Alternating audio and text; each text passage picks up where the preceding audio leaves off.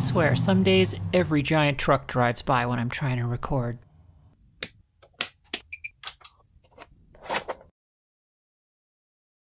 Hello Internet, my name is Quinn, and this is Blondihacks. A question I get asked all the time is, hey, I'm interested in hobby machining, but I don't know how to get started. What does day one look like? What should you buy, and what do you do when it gets here? I'm going to show you right now. So you've decided you're interested in metalworking. Maybe you have another technical hobby like knitting or 3D printing, and you've gotten sucked into all of these YouTube machining videos and it's piqued your interest. Or maybe you're a woodworker who's recently learned that there's a whole world of precision below the 16th. You might say you're metal curious. So how do you get started in metalworking? What kinds of tools might you need to buy, and where do you even begin? There's so much to know here. Well, let me walk you through it. I think there's a useful distinction to be made between different types of metalworking. Most people who aren't familiar with this stuff think of welders and angle grinders and sparks flying off I-beams in skyscrapers. To them, that's metalworking. And for the record, all of that stuff is awesome, but it may not appeal to you, and so you may not be considering this hobby as your thing. I group all this stuff into something that we call fabrication, which is kind of the heavy and dirty side of metalworking. This is your plasma cutters and your welders and so on. And this is projects like making this big steel workbench here. And if you're interested in this type of thing, great, go watch the welding channels on YouTube, lots of great content on this stuff. However, I'm here to talk to you about machine shop work. You can think of machine shop work as the clean side of the metal shop. That's not to say there aren't plenty of machine shops out there that look like filthy hellholes, but it is at least possible to stay clean doing this. There's frankly no way to stay clean using an angle grinder or a sandblaster for any length of time. However, here in the machine shop, the work is very technical and very meticulous. Now, obviously I'm oversimplifying here. There's plenty of meticulous and precise work in fabrication, and most professional machinists are also competent welders and so on. But the point is, for a hobbyist, I think that's a useful distinction to make. And what's great about machine shop work is that you can do it at any scale, depending on how much space you have. Most of YouTube machining is dominated by people with great big shops and great big machinery, and that's great if you have that, but for lots of us you might be working out of a corner of a garage or a spare bedroom or even the corner of your kitchen table. And there are machine shop options for all of those situations, all the way from giant K&T horizontal boring machines down to watchmaker's lathes that you can use on your kitchen table. Okay, but everybody always wants to know, what should I buy? I want to buy machine tools. Is this machine tool good? Is that one good? Tell me what one you have. Tell me what to buy. And I can't do that, but I can tell you what to start with and where to look. First and foremost, buy a lathe. Just going to let that sink in for a second. Yes, buy a lathe. A lot of beginners want to start with a milling machine, and I think it's because milling machines are intuitively more obvious. We're used to things like drills and other cutting tools where the cutting tool spins and the work is stationary, and the beginner looks at a mill and says, oh, well, it's like a drill except that I have a way to move the work like this, and therefore I can see how that's useful.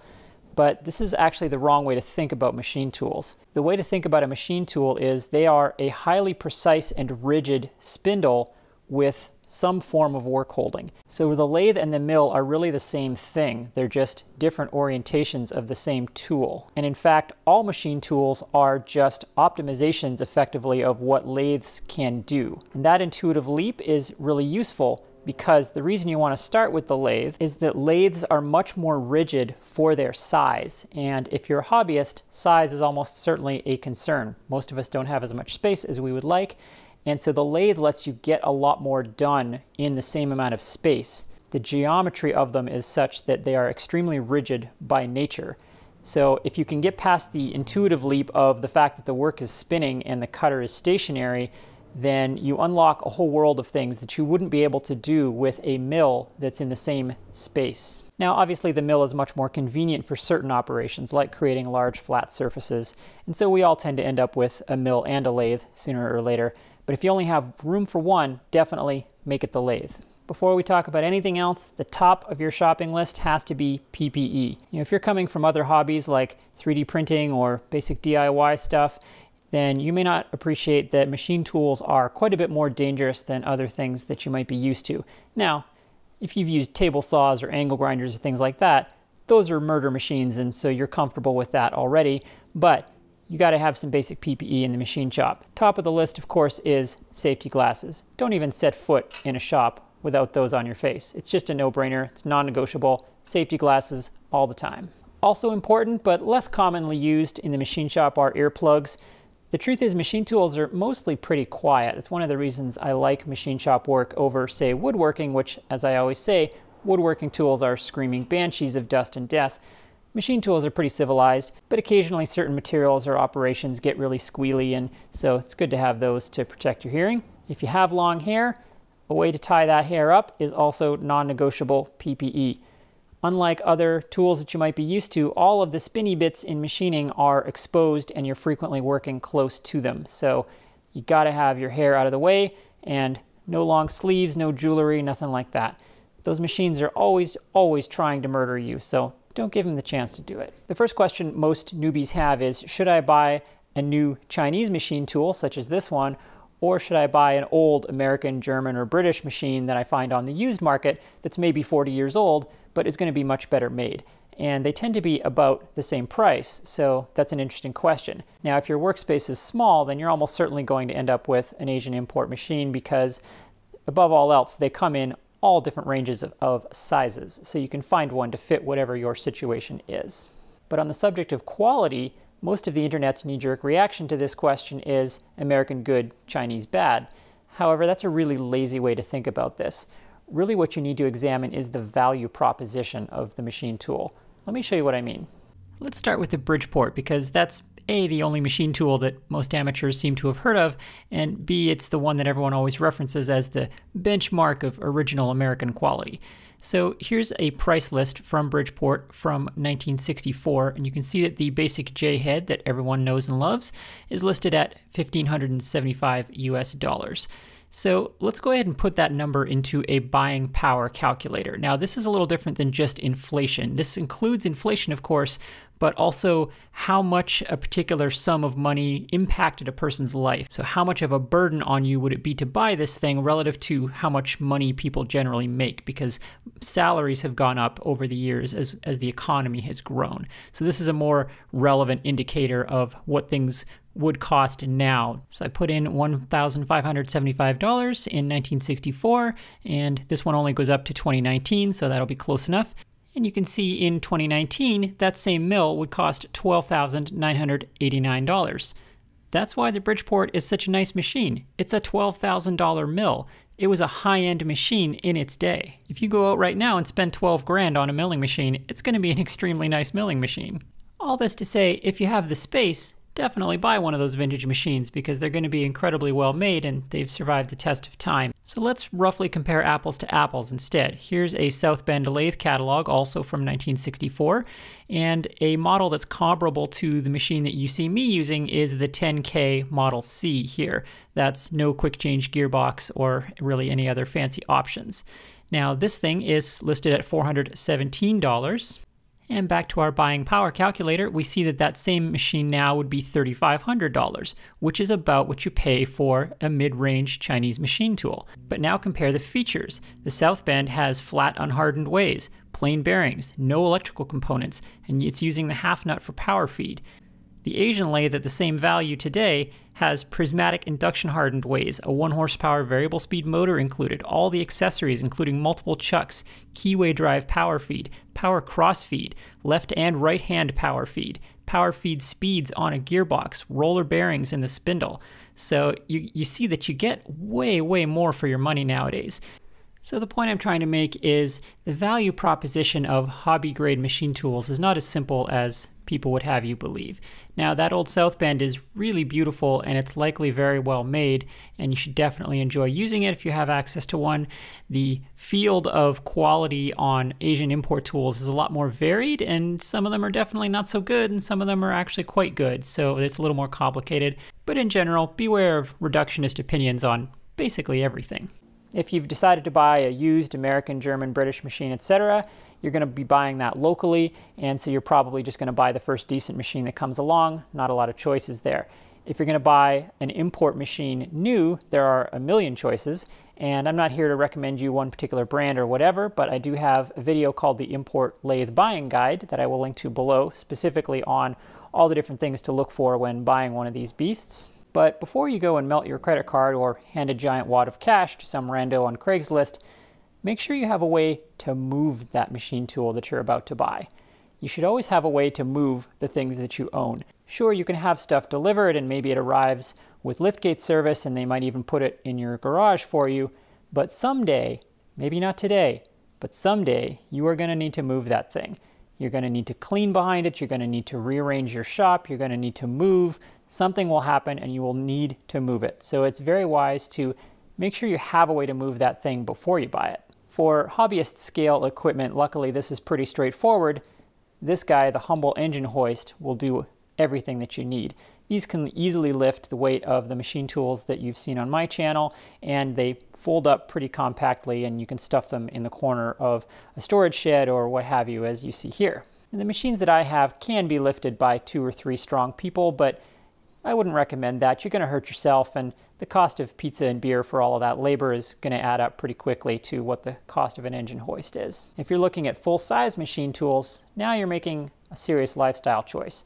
You can move them within your shop with toe jacks, pry bars, and pieces of round bar, Egyptian style, but sooner or later you're going to need to move them on or off of a truck, and now you're looking at forklifts or bridge cranes or other more serious equipment. And yes, you can do a lot with winches and rollers and come-alongs and things like that, but just know what you're getting into. If you want to move a Monarch lathe from one side of your shop to the other, that may well be an all-day project. So when you're choosing how big your machine tools are going to be, do consider how you're going to move them. If you don't have room in your life for this type of equipment, then maybe stick to your 7x14 mini lathes and your watchmaker's lathes and things like that that can just be moved by hand. Buying the machine tool is the fun part, but next you have to buy all of the tooling and accessories that go with them. And if you've watched a lot of machinist YouTube, you know that every machinist seems to have a huge array of tools and fixtures and widgets, and it's really hard to know how much of that stuff do you need to buy on day one just to start making chips. Assuming you've started with the lathe, as I recommend, then obviously you're going to need cutting tools for the lathe. These come in the form of tool bits, either high-speed steel or carbide insert tooling. For this, I always recommend starting with a pre-ground set of high-speed steel tool bits. It's not the cheapest option, but it's going to really shallow up the learning curve of lathe cutting tools. Lathe tool geometry is a very complicated subject. There's a lot to know about it. So buying a pre-ground set gets you started without having to learn how to grind tools or how to navigate the bewildering array of insert tooling that exists. In my videos, I always link to a Grizzly pre-ground set. Hashtag not sponsored, but I think it's a great buy for beginners. It's not the cheapest option. You know, it's obviously more expensive than buying high-speed steel blanks and grinding them yourself. But again, they save you that learning curve, and you get 7 tools in the set. This is 3 of them.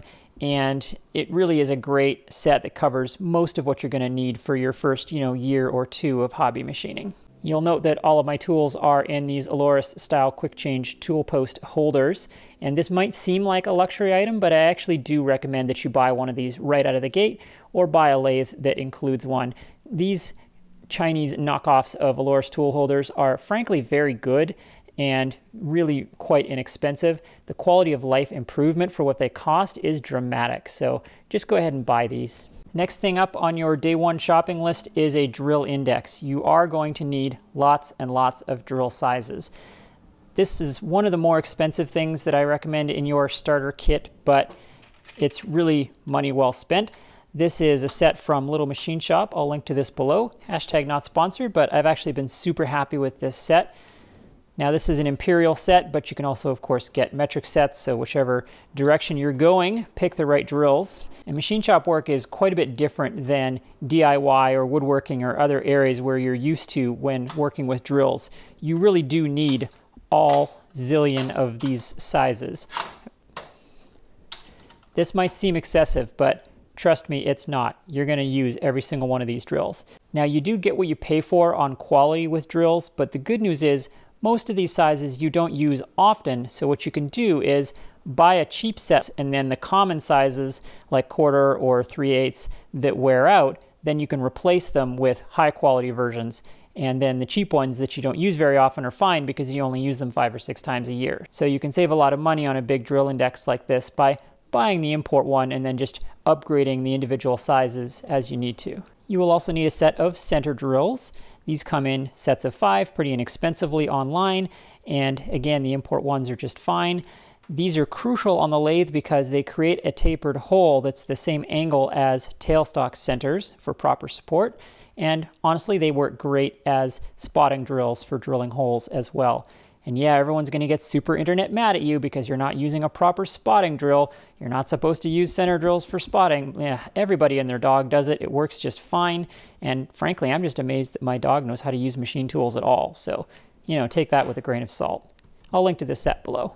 Next up is reamers, and I recommend the same thing here that I did with the drills, namely you buy the cheap import set, and then as they wear out or you get sick of the cheap ones, you upgrade the common sizes. And that saves you a lot of money while still giving you the full range of reamers that you need. So I'll link to this set below, and I think, again, these sets are pretty good value. Now, make no mistake, these are not very good reamers, but most of the sizes for the 1 or 2 times that you're going to need it, it'll do an okay job. And then for the really common sizes, like here's my 1/4, I went on MSC Direct and bought a real high quality one. I think this approach works really well because a single high quality reamer you can spend a lot of money on, you can afford to do that, and it's going to serve you extremely well, and you're not spending a whole pile of money on all these other sizes that frankly you're going to use once or twice in your lifetime. And honestly, the cheap sets with the little box is kind of nice. The box is handy. It's not super well made, but a wooden box is a wooden box. Next on the list is the accessories for the lathe itself. This is what I would consider to be the absolute minimum set that you need to start with. With this stuff here, you can make pretty much anything that you're going to want to, I think.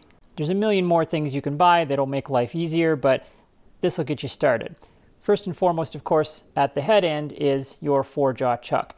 Lots of mini lathes are going to come with 3-jaw chucks, and those are fine as far as they go, but you really need to get a 4-jaw chuck. So if you can't get one or your lathe doesn't come with one, think about another lathe. The 4-jaw chuck is by far the most versatile and most precise option, and sooner or later you will need one, if only because in a 3-jaw chuck you can't flip parts end for end to do work on both ends. Next is the faceplate. It's a dead heat. Which of these is more flexible and more generally useful? There's basically no operation that you can't do on the faceplate. It's just more work to set up. And there are plenty of operations for which the faceplate is the only way to do it on a lathe. So you definitely have to have a faceplate. And you would be forgiven for thinking that the faceplate isn't that useful because you don't see them get a lot of use on Machinist YouTube. But remember that Machinist YouTube is full of real machinists who have bigger, fancier equipment that have other more convenient ways to do the things that the faceplate can do. However, for a hobbyist getting started, there's going to be a lot of operations where you really need this. So go read like old model engineering books for inspiration on how the faceplate is used and how it can empower you to do all sorts of things on a lathe that you would have no other way to do. And the last headstock tooling that you'll need is a center. This goes in the spindle and is crucial for turning between centers. That's how you get maximum precision, and there's plenty of times when you're going to need to do that. Down at the tailstock end, your lathe probably comes with a dead center. Don't buy the lathe if it doesn't, because a lathe is useless without at least a dead center. And a little quality of life improvement is a live center. You don't need this, but again, they aren't that expensive, the import ones, and they're pretty good for what they cost. And again, big quality of life improvement from the live center, so definitely worth the money. And then of course a drill chuck, Jacob's chuck that goes in the tailstock is crucial. Frequently you have to buy these in separate pieces. There will be a Jacob's taper in the back of the Jacob's chuck. A JT33 is very common there. And then you buy a mandrel that has the Jacob's taper on one end and the matching tailstock taper on the other end. You can often buy this as a kit that's designed for your lathe, or the lathe may come with it, but be aware that they are 2 separate pieces that you need to buy there. Headstock, tailstock, and the middle stuff. Down in the middle of the bed, you're going to need these 2 guys. This is a steady rest and a follow rest. The steady rest is absolutely crucial. Again, don't buy a lathe that doesn't have a steady rest, or if you don't know where to get one. There are many operations on the lathe for which the steady rest is absolutely essential. And the follow rest is a nice to have, I would say. You can live without them. They don't get used that often, but again, there are certain operations where this thing will really save your bacon. The humble follow rest doesn't get a lot of love on Machinist YouTube, but if you're working with small parts that don't have a lot of internal rigidity, the follow rest is really the only way to do a lot of things. Whatever you make, you're going to have to measure, so make sure you're equipped with at least some basic precision measuring tools. I think this humble set here is enough to get you started. This is a 1-inch micrometer, or if you're metric, then a 25mm micrometer will serve you very, very well. Here, of course, we have the basic caliper. Every 3D printing nerd has one of these, but you will, of course, need one in the machine shop.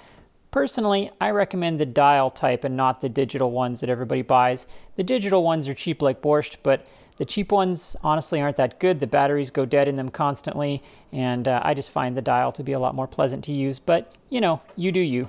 And then you will need at least one basic indicator and indicator stand. A basic 1-inch or 25mm indicator will be more than enough for the hobbyist to get started with. This is going to do 90% of everything that you need. And I do recommend shelling out the little bit of extra money for the Noga 1-knob adjustable indicator stand. These things are an absolute miracle for quality of life, and I can't imagine setting up indicators any other way, frankly. So save some money in your budget for one of these. And the real machinists out there are looking at this and saying, this isn't nearly enough metrology equipment. Well, no, it isn't. But for the hobbyist, this is going to get you going for at least several months.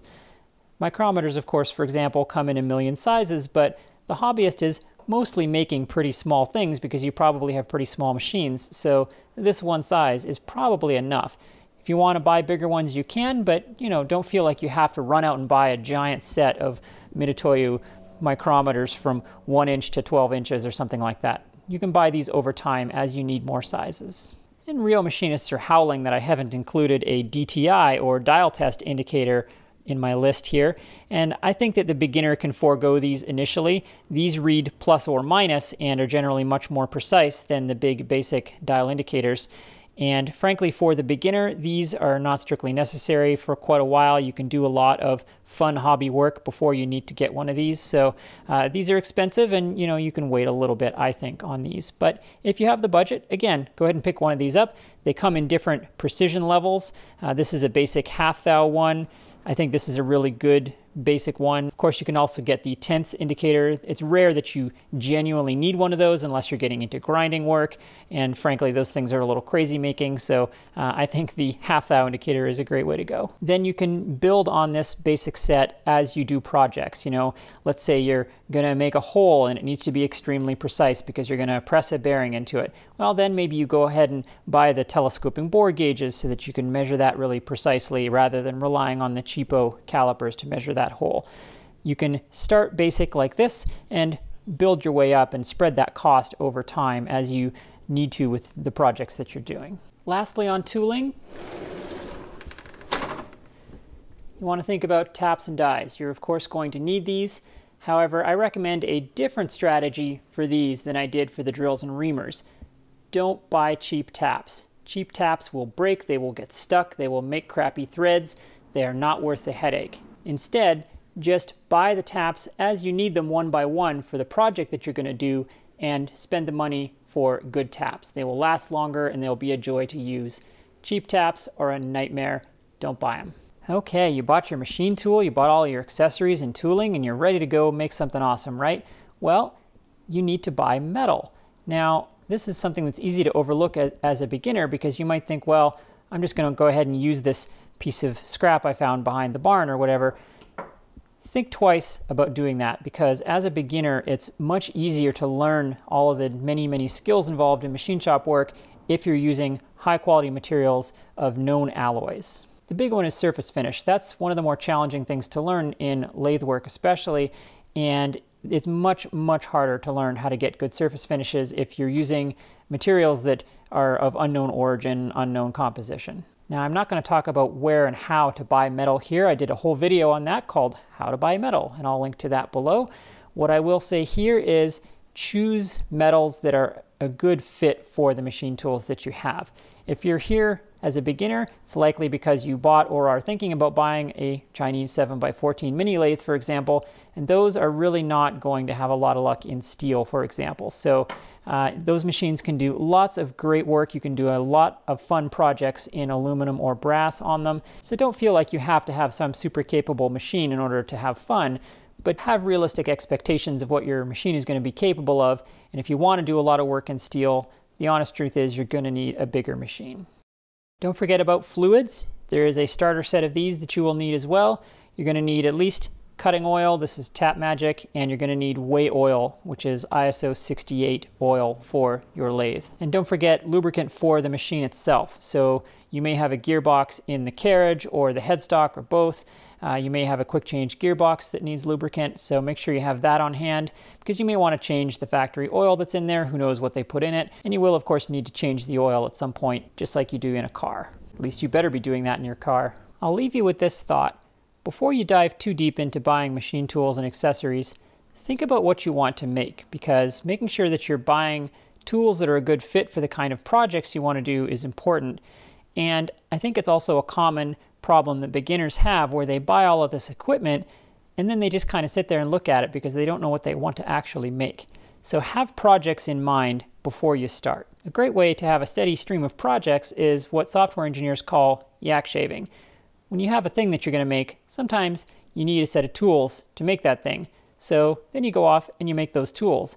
And halfway through making those tools, you realize you need another tool or another tool to make that tool. And pretty soon you're 6 tools deep halfway through. And then finally, you can kind of climb your way back up out of that hole and make the final project that you wanted to make. And along the way, you made a whole bunch of other cool stuff. This is the kind of thing that as a hobbyist we can do because, we have basically infinite time. If you were trying to do this for a living, you'd just want to buy all of the tools and fixtures and stuff that you need. But as a hobbyist, all of this kind of stuff is opportunities to make things, have fun, and learn new skills. So that beginner shopping list that I gave you seems very small, and you've probably noticed that every single one of my videos I use 10 things that weren't on that list.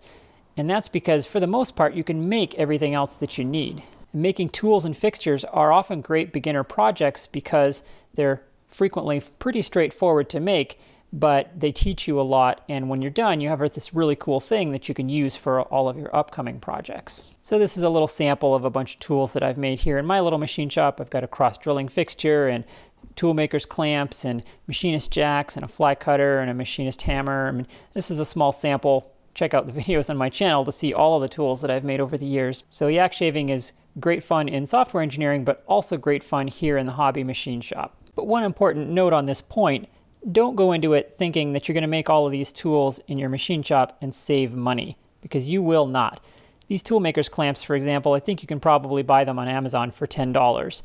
I can't even buy the steel that went into these for $10. So why do it? Well, because it's fun and because you're learning. If you're going into this trying to save money, or you think that it matters that you could have bought them cheaper than the time it took you to make them, then this is probably not the hobby for you.